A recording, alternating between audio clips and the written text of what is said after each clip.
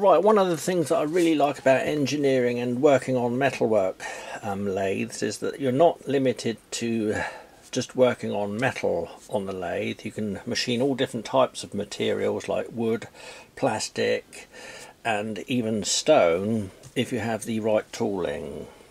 And today I have these two spheres that I got off of eBay. This one's made of marble and this lovely one here is made of tiger eye. You can get all different types of stone on eBay that are polished into these spheres, or ground into these spheres and polished. And to drill these two spheres, I've got these special drills here which are made by Drill Pro. These have a carbide end brazed on the drill, and I found them excellent to be used for this type of work. These are multi-purpose drills and can be used to drill stone, concrete, aluminium, sheet metal and other materials. So today I'm going to show you how I make a really nice tiger eye fire starter handle, and at the end I'll show you how I turned this large piece of marble here into a decorative plumb bob.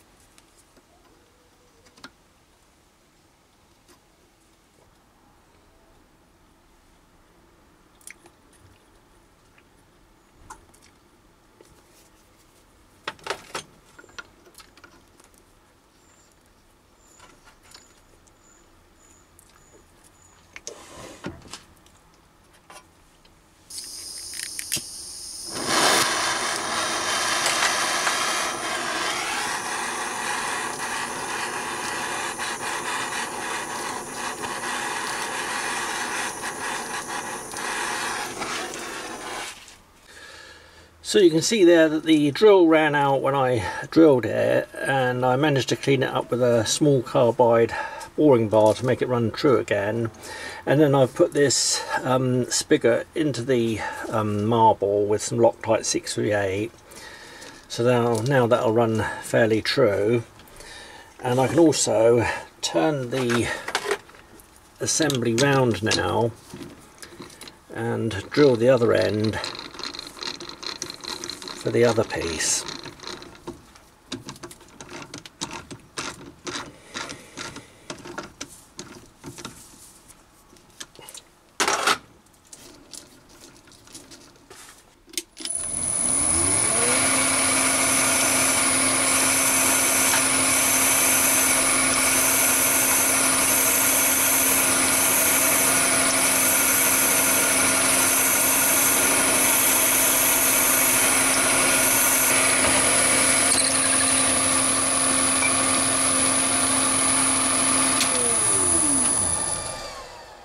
Right, so now I've turned down another piece of brass bar for the other end, and that one fits nicely, and I shall glue that one in with Loctite 638 in a moment.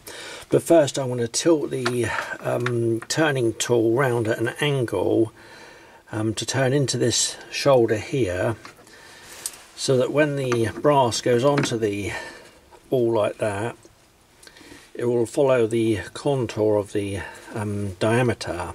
and there won't be a gap in the corner here.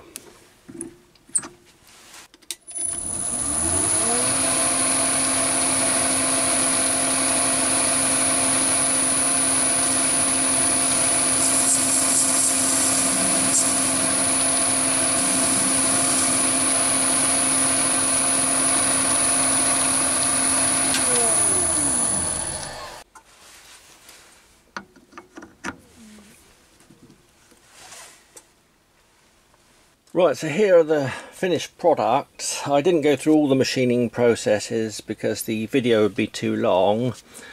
This is the plumb bob, and you will have seen from the video that I put a spigot in one end and then I put one in the other end and machined up these pieces here to actually go onto those spigots or pieces of brass that were protruding from the ball.